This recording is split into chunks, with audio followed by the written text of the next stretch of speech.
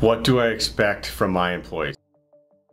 This is a good question. So I would say, honestly, what can Saint's employees reliably expect from Saint? And I think that's where it all starts. Before any employer expectation on the employee, I think the employee has to be able to expect clarity and exactly what their role is and what the expectations are. And I think that that's also something that is from higher and lower down the food chain of the company that changes a little bit. On the lower end of the spectrum, or the more entry-level roles, I think that employees need to be able to expect pretty much hand-holding, step-by-step. This is your checklist for the week. I mean, at Saint, we have, for many employees, we have the 35 things that they're due that week sitting on their tasking list, etc. So from there, higher up, more and more, closer to the executive or the VP or the C-level roles, it gets a little more ambiguous, but a little more clear on what the goals are and less on the tasking. So that's what the employees should expect from their employer when they work for us or for any company. I think that's fair, that they need to know exactly what their role is, exactly what their expectations are. And then on the reverse of that, what do we at Saint kind of expect from employees? I think it's, one, get your tasking done. That's bare minimum, is that you got to be able to physically do the work and understand the task and the role and the responsibility. But above that, I think it's emotional intelligence, where it's dealing with team members in the correct way and working in ways that remove friction or don't add friction, but still get massive quantities of results and are really effective at your job. I think that's one. Two is just enthusiasm, right? It's just dealing with people that want to be there and enjoy their roles and enjoy what they're doing, and they see the vision that we see. And because if they don't, it's almost like it's not a culture fit. It's not a good vibe for everybody. So that's what we expect from employees. And that's what I think it's fair for employees to expect from employers. How would I respond to an employee that was having a hard time digesting and buying into the vision? That's a good question. Truthfully, I think it would be, the first step on our end would be to understand if there's something that just isn't clicking for them, or if it's just not a good fit.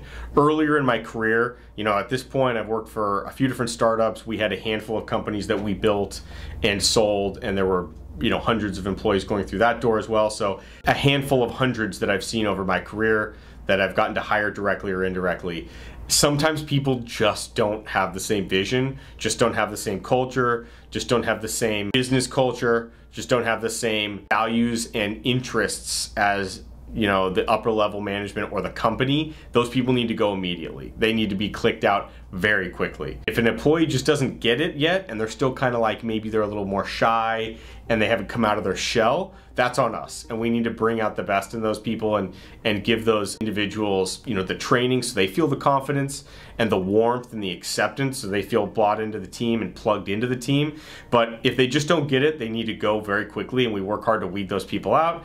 And if they do and they just need those onboarding extras, then we try to provide it for them for sure. So how do I, as the leader, set culture for the company? Some of it's intentional, right?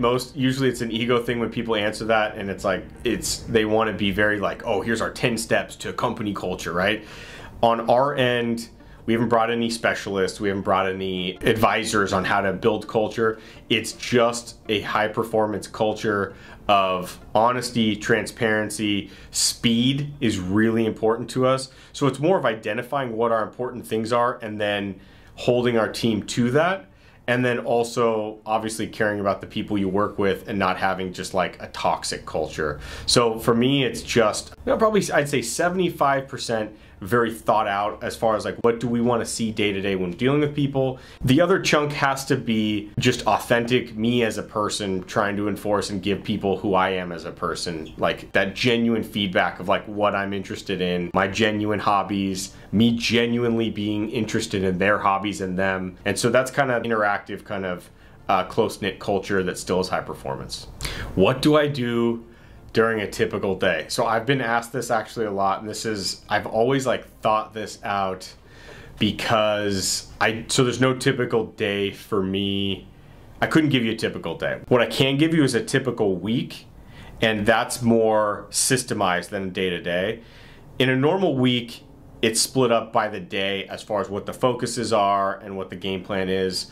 One day a week is just dedicated 100% to follow-ups, touch points, check-ins, and making sure that low level and medium level tasking is just moving along.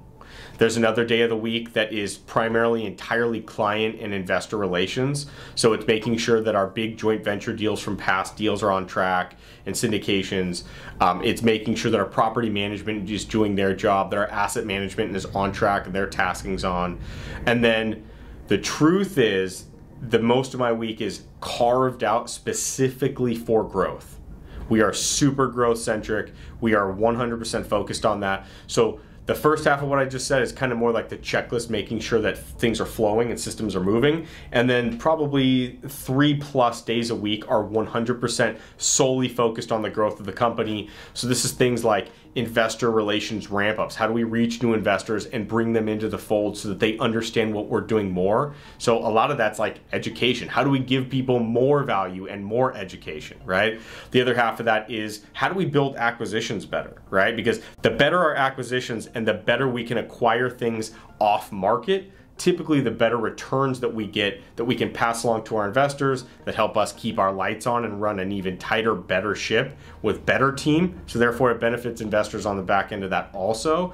And it just gives us more opportunities. We have enough money and we have enough great deals, then what happens is we're basically just on a growth scale forever. That's what we're trying to get to. So that's the majority of my week is carved out for that. And then the rest is for asset management systems, property management check-ins, and some investor relations for some bigger investors and partners we have.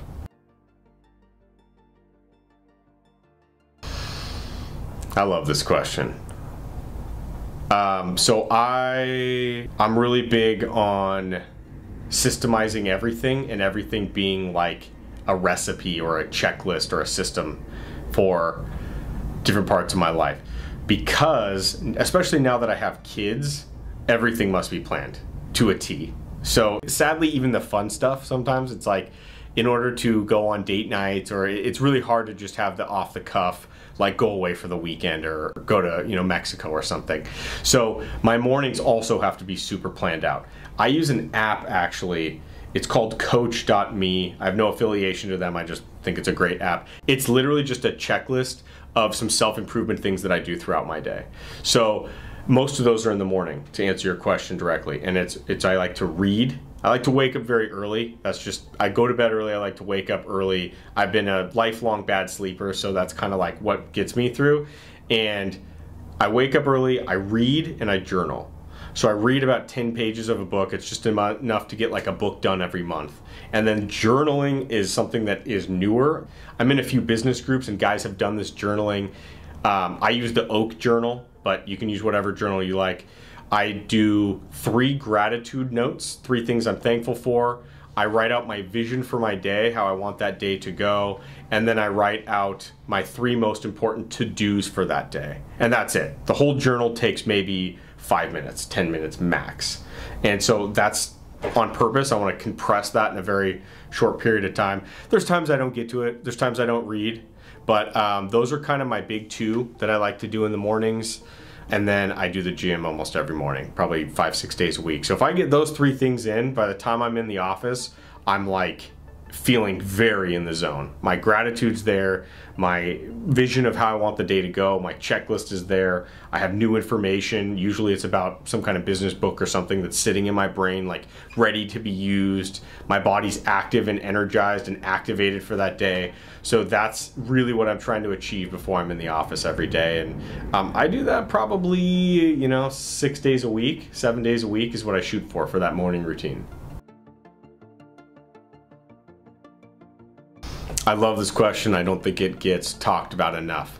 So I work a lot, probably in at least 1 day every week, and making sure that I'm on top of my stuff just because we're in a big growth phase, so that's important. So when I get things done outside of the office, it's a huge priority to make time for the most important things. So it's not a lot of leisure these days outside of the office. We don't get to, not a whole lot of relaxed time, but it is getting a lot done in a short period of time. And the most important things without a doubt are I want to see my family. I have a big family, a big extended family. I want to see them. I want to spend time with them, and then spend time with my kids and my partner. And I want us to, we plan a lot of things out in advance. We try to travel every 6 weeks and go away for the weekend, my way to kind of continue to reconnect with the busy schedule. And it's just making priority time to have one-on-one with kind of people that I really care about on the personal side. So friends, I got to plan those way in advance. Like friend stuff, it's usually they're, I don't know, weeks and weeks in advance. But most weekends and most nights, I'm trying to get time with the family. I like to, hobby-wise, I like to stay pretty active and do things in nature or physically. That's kind of my main thing I want to be into. And then the others, I play a lot of chess. I suck, and I'm brand new to it. I didn't play my entire life, but I'm really enjoying kind of, chess just feels natural for me. It's something that I just, as soon as I started playing, I latched on very quickly, and it gets my mind really working the ways that I like it to. It's really strategic. So that's been a huge kind of new thing for me. So if you ever, or anybody wants to play me in chess, I will play your game. I'm on chess.com. What am I most proud of as it relates to Saint? I would say that I think what I'm most proud of is that we're in the big leagues as far as I look at it. I 100% see some of the biggest companies in the world that we're technically in the same ocean. We might be a tiny little, like plankton, and they might be a great white shark or a whale or something. But I feel when we built the other companies, we found massive success, and we were essentially from the bottom of an industry to near the top. And we had multiple companies that were operating at the top of their respective places in that industry. And so I felt like I actually hit my ceiling there, and I feel like our company hit our ceiling there, and just the growth there wasn't growth to the moon that we could tap into. And here in the investment space, I think that we can help investors in a very major way, something I'm very passionate about. I think we can give back with education, something I'm very passionate about, and I think we can have that competitive spirit to take on just some of the most massive companies in the world, which I'm also very passionate about. So those are the three things that really pump me up every day for what we're doing. If I was a Gen Z or millennial and I had $10,000 and was just starting out and wanted to invest it, how would I do so? I, without a doubt, 100 million% would invest in education. No question. I would find a course that matches what my skill set or my interest was, and I would go all in on that. Not even a hesitation when I say that, because the number one issue is $10,000 doesn't actually buy you anything as far as real estate goes. You cannot get into real estate for $10,000. Sure, there might be some secret course about, buying houses for free or what, I don't know. I don't believe it. My entire real estate career for nearly 20 years has proven that that's not possible. I've tapped every possibility of like the zero down payment stuff. But $10,000 will buy you a really nice course on how to make more money, okay? The idea is not investing in assets so much at that stage if you're on the younger end of your life spectrum. It's to ramp up your income as soon as possible, because from there you have a larger trajectory for your whole life. So if you're here, the slow upswing, instead you jump up in income, then your slow upswing is on a higher scale for your whole life.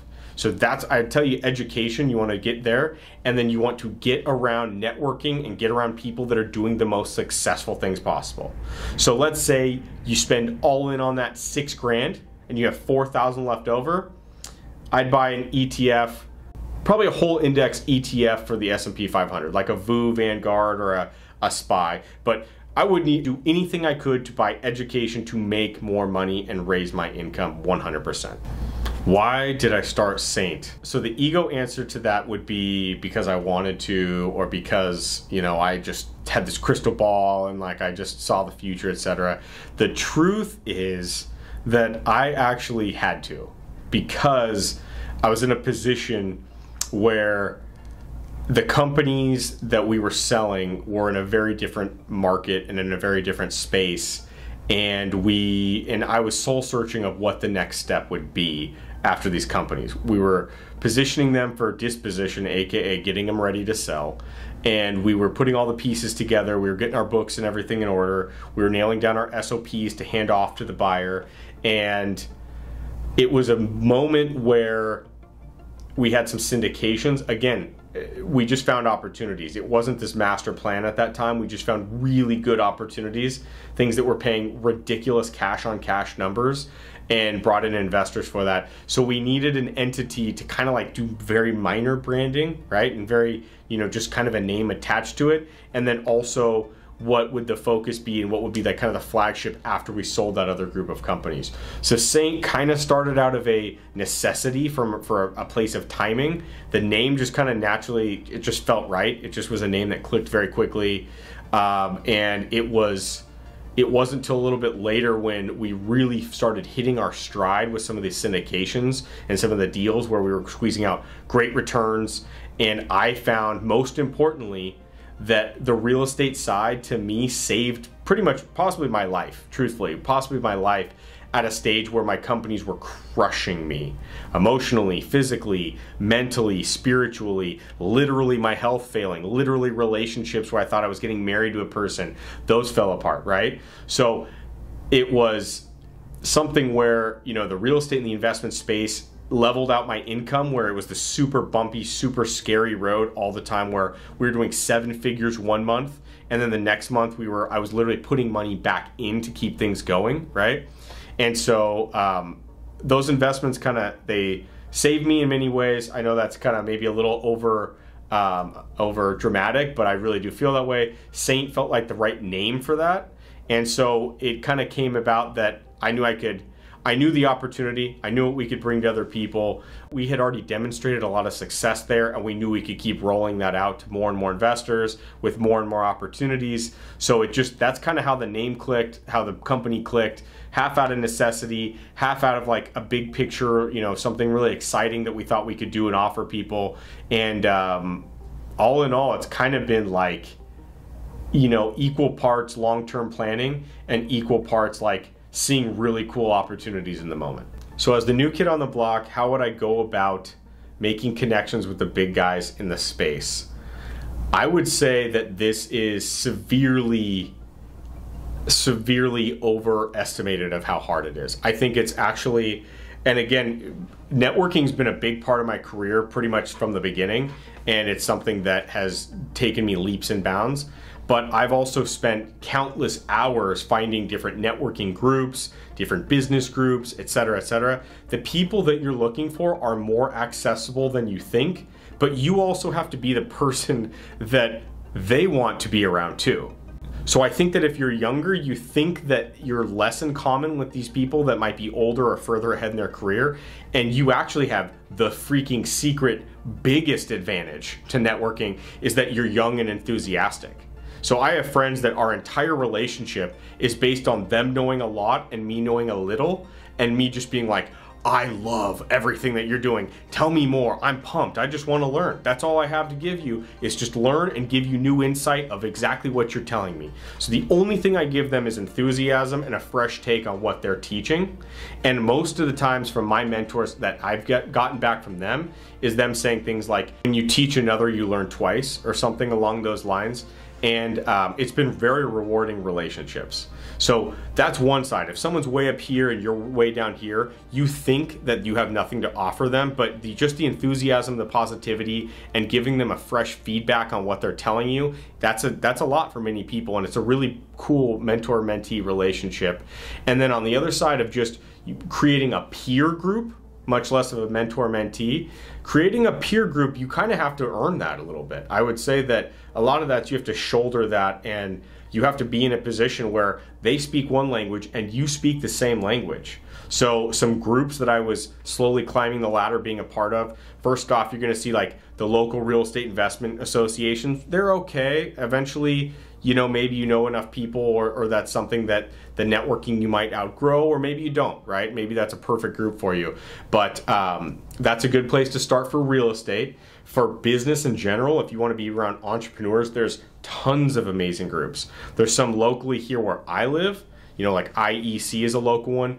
And then there's some national ones and global ones, like Entrepreneur Organization is it's like 25,000, 30,000 members worldwide. I'm a part of that. I can pick up the phone and call any of those people and be like, hey, we've never met, but we're part of this group. And they're like, how are you? It's great to talk to you. It's an instant connection. So that's pay to play to some degree, but it's also fantastic people. As far as industry specific, you've got to hit events. The bigger the better with a lot of people. Things like conventions are absolute amazing networking, but you got to have the guts to go talk to people. Because at some point, who cares? You would just be sitting on your couch. So go talk to every freaking person in the room. I don't want to hear social anxiety. I don't want to hear like it's my first time at the, it's like smile, walk up and say, hi, my name is blah, blah, blah. They will shake your hand and you will get some awkward interactions. And then the other half are going to be amazingly rewarding and you're going to meet a lot of people. And the money that you spend on those is like a drop in the bucket for the value that you'll get back. But it all starts with you, and you have to take those steps and you'll get multiplied in the rewards from those, from networking.